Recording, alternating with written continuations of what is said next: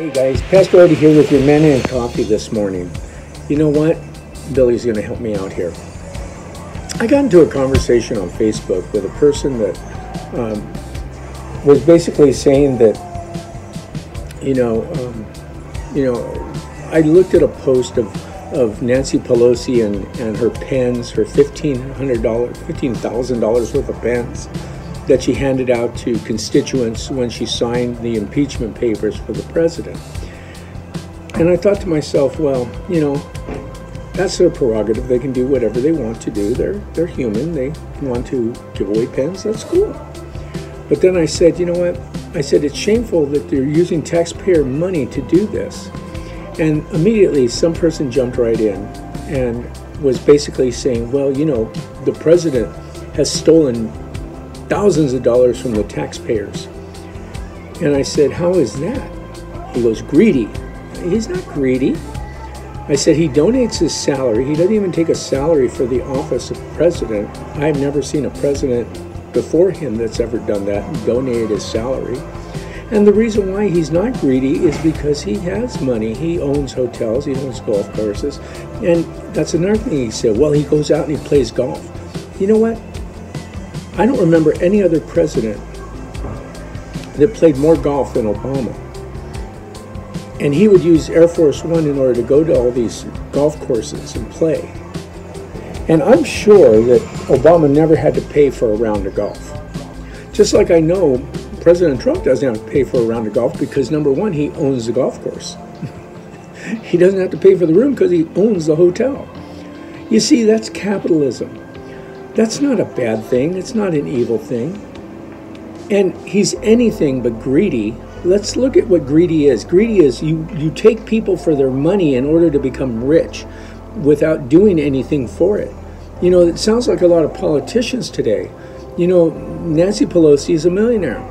Schiff is a millionaire.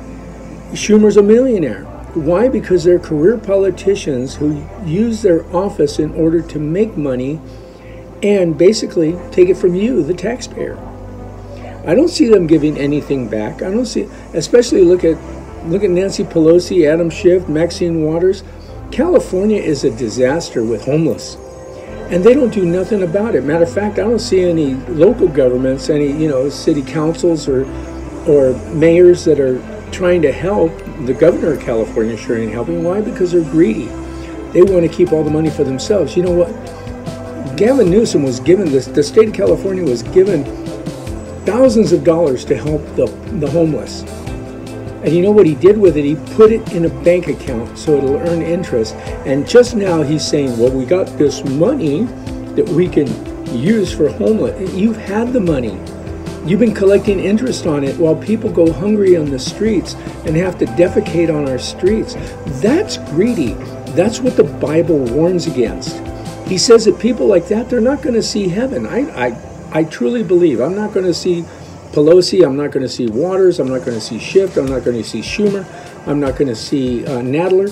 I'm not going to see Newsom. I'm not going to see any of the other, we have so many people that are greedy in California. I bet you I don't see a bunch of them in heaven, because God says in His Word in the New Testament that greedy, the people that are covetousness, it's a sin. And if you have sin in your life, you're not going to heaven. God doesn't want you to be a sinful person. He wants you to be benevolent. He wants you to give. I mean, look at President Trump. He takes his paycheck and gives it to government programs that maybe need a little boost, a little help. He also thinks about you and I. He makes sure that if you're a senior citizen, that there's avenues for you to get a job if you want to work. He makes sure that this past 3 years are the first 3 years that we on disability and Social Security have actually gotten a raise. Before that, we went 8 years with 0 raises from the Obama administration. 0 raises. And that's our livelihood. That's what we live on. As it is, this ministry, we don't take money from anybody. We use my disability, we use my pension to pay for everything that we do. And that includes if we buy a meal for somebody. You see, People don't send me money. I don't ask for tithing or offerings. Why? Because that's my conviction. God has blessed me with some money, not a lot, but with some, and I'm able to give it out as needed, and I'm able to fund and finance the ministry because that's what God told me to do through Paul the Apostle.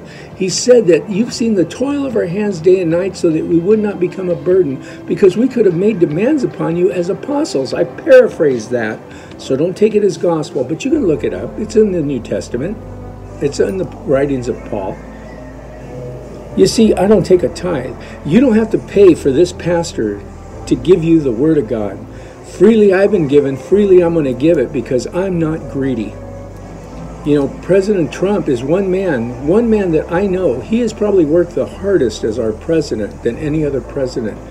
You know, how often do you see him taking trips to the winter White House to take some time off with his family? Maybe holidays, but the rest of the time he's at work. Even when at Christmas time, when the Senate and the Congress took off for their break, our president and our vice president and his staff were at work. They were in the White House working for our benefits. Does that sound greedy to you? No, that sounds benevolent. That sounds like somebody who really cares for the American people. So, if you think you're going to get away with greed, and you think, oh, well, I'll just get into city council, or I'll become a mayor, or I'll become a congressman, or I'll become a senator, because I know they make money. You know, I had a young man who was at our church that we started in the Inland Empire, matter of fact, in the Temecula Valley, and he came to me one day and he says, I'm going to Bible college. Well, that's great. Hallelujah. And he said, I want to become a pastor. Well, that's cool. Are you called? Well, he couldn't answer that. But I said, why do you want to go to seminary? Why do you want to be a pastor? He goes, because you guys make a lot of money. I just had to laugh. I said, if you think I make a lot of money, you're right. You are absolutely right. I make 6 figures a year. The first zero is real big, and all the zeros after that are little. But I make 6 figures, a whole lot of nothing. But what I do have, I give. And I give to those who do not have. You see, you don't need socialism in order to make things work. All you need is the love of Christ in your heart and the benevolence of His grace in order to give out to those who are in need. Today, family, don't be confused by what people tell you. Don't be confused by the narrative of the people that are in Congress that tell you, oh, you know, this is bad. He's bad. He's not bad. He's the best president we've ever had, because I see in him the glory of my King. I know he's saved. I know he's a Christian, and that's more than I could say for all the others that were in office, especially the ones who are serving in Congress. I can see the Christians and I can see the heathens. So today, family, be godly. Be like Christ. That's what you are. You're little Christs. So love one another. Love thy neighbor as thyself. Love the Lord thy God with all thy heart, soul, and mind. And then give out of the abundance of what you have. It may not be much, but neither was a widow's mite, but she gave everything she had to God. Today, family, don't be greedy. And don't think that you're saying that other people are greedy just because they have money. You know, our president needs money like he needs a hole in the head, because he has plenty of cash. And he gave all of that up, all of his holdings, all of his hotels and golf courses, and let his children run the business so he can collect a salary that he gives away in the presidency.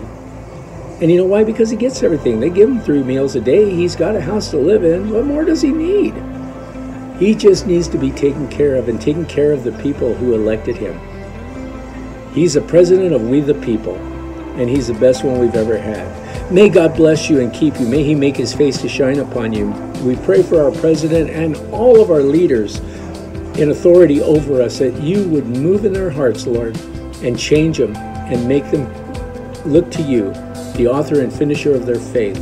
May they not fall by the wayside and die not knowing you. Linda and I love you. Pastor Tony and I are praying for you. May you have a blessed day, and we'll talk to you real soon. What do you think, Billy? She said, oh, you did good. Okay, we'll talk to you later. Bye.